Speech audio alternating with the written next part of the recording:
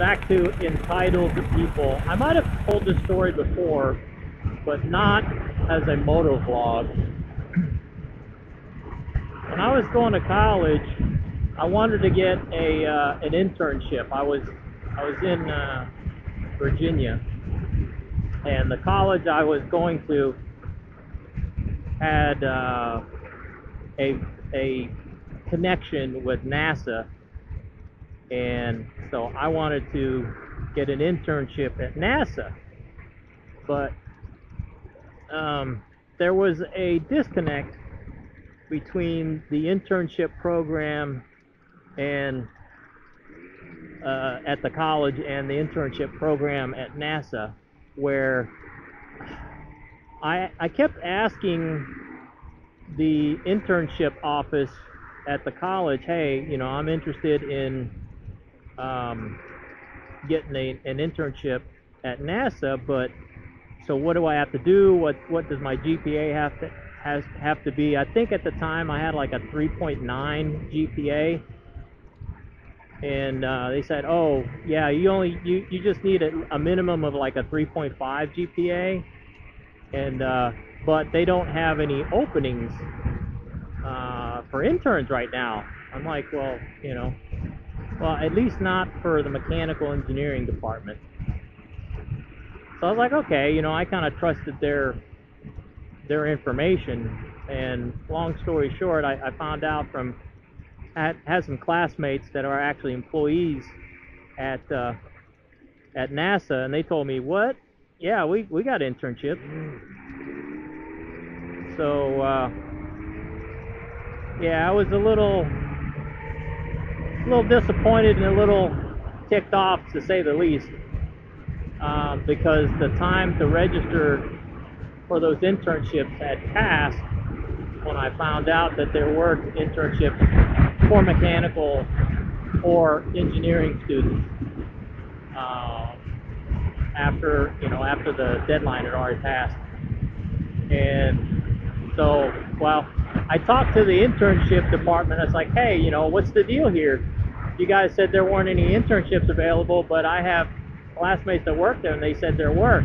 Well, they just gave me a load of BS that, oh, well, this and that. And I was like, you know what? Forget you guys.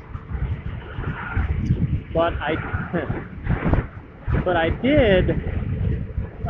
They posted a job fair for some local industry places, and so I wasn't planning on going, but I think that weekend I had a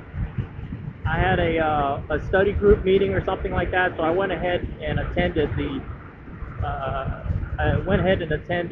the job fair and gave my resume to a couple of places, and I got a call back from a casting factory in Virginia, in the local area.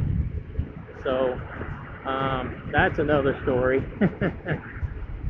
So I got an internship there, and I actually, as an engineering intern, I was actually making more money than my wife, who was a teacher at the time, per hour, obviously. With benefits and stuff like that, I think it kind of made up for the shortcoming in the per hour pay rate. So anyway, I get this internship, and I was a non-traditional student, what they call non-traditional. I was older than 24, and so I worked for Department A. It was called Department A, and there are other departments, and every department seemed to have interns in their department. And I worked for a pretty cool group of people. I think Larry was the department head. I worked for a guy named George, and George was pretty laid back. And the internship was just, I was a gopher. I was a gopher for the engineering department, but then being assigned to George would have me do specific tasks. And I was kind of a different intern than the other interns that they had, in that the other interns they had were assigned to workstation. They had to do like a couple of days at each workstation. Like, one was like putting the parts together. One was in the, if you know anything about casting, one department would inject the wax, another department would dip the wax in a plaster type material, another department, and so on and so forth. So the other interns were assigned to each department for a couple of days just to learn the ropes. Well, I never was assigned to any one of those. I was assigned like that, like the other interns were. So I just essentially was a an expediter for projects that George was working on. He would say, okay, I got this part in this department, go check on the status of it, push it along if you can. And so that's what I did. And then towards the end of my internship, there was a single project that I was in charge of, so quote unquote in charge of. So I had to follow this process throughout the whole manufacturing endeavor. But during that time, I was starting to get kind of familiar with the lay of the land of the company. I knew a few of the other interns, and we got along pretty well. I got along with the other engineers in Department A. Well, out of nowhere, I get this. I can't remember if it was an email or another intern told me, "Hey, this one engineer wants a meeting with all the interns." So we'll call that engineer Karen.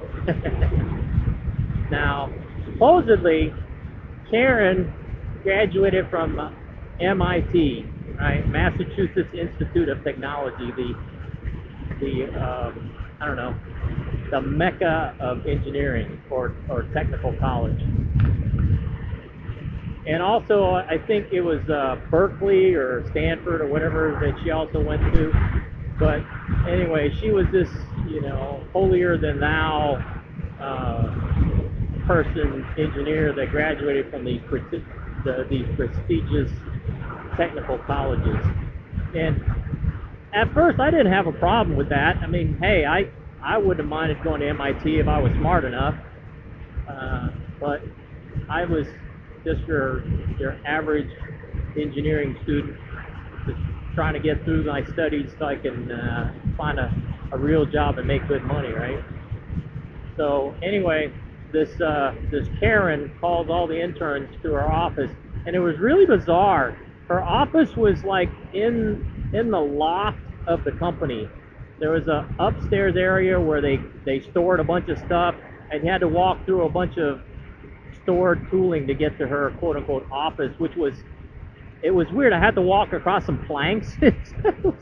I don't know what the deal with that was about that, but her office was just a little dank room in this mezzanine area, and so she has like 4 or 5 of his interns in there, and she's like handing out work assignments. She goes, she said, here, I need you to go collect this data, and tells this other guy, I need you to collect this data, and so on and so forth. And then she wanted me to look up a whole bunch of information and fill up a spreadsheet or something. And I'm like, okay, well, I work for George, so I don't know, I'll have to see what the priority is.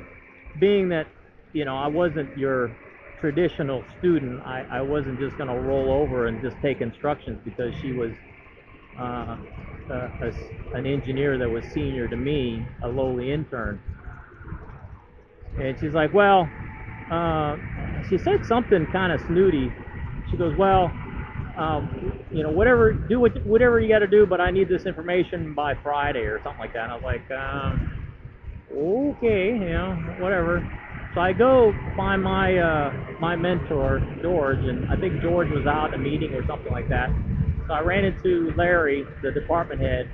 I was like, "Hey, Larry, Karen wants me to do this project for her, but I've got things that I got to do for George. What's is are you aware that she's asking the interns to do this separate work beyond what we're being assigned?" And he goes, "What?" I was like, "Yeah, Karen had all us interns up in her office and handing out work assignments." And he goes, "Let me look into it, but for now, don't worry about it. If I'll come get you if you need to do anything about this. So just keep doing what you're doing, and don't worry about what Karen wants." I was like, "All right." So, needless to say, I never had to do any of the stuff that Karen wanted me to do, and I think some of the other interns got relieved of what they had to do for Karen also after Larry got involved. Well, after my internship, I was still talking to some of the engineers that I worked with, and I was like, "So whatever happened to Karen?" And they said, "Yeah, apparently she felt she was underpaid, so she talked to the guy who was the hiring engineer that brought her in. Hey, can I get some percentage raise for being a highfalutin engineer and doing all his work?" And and they basically told her, "Well, yeah, what you're doing isn't worth that amount of money, and we can get other people to do the same thing for less." So they told her, "Yeah, we need to part ways." So that's the story of the uh, high society engineer Karen that I worked with when I was an intern. All right, later.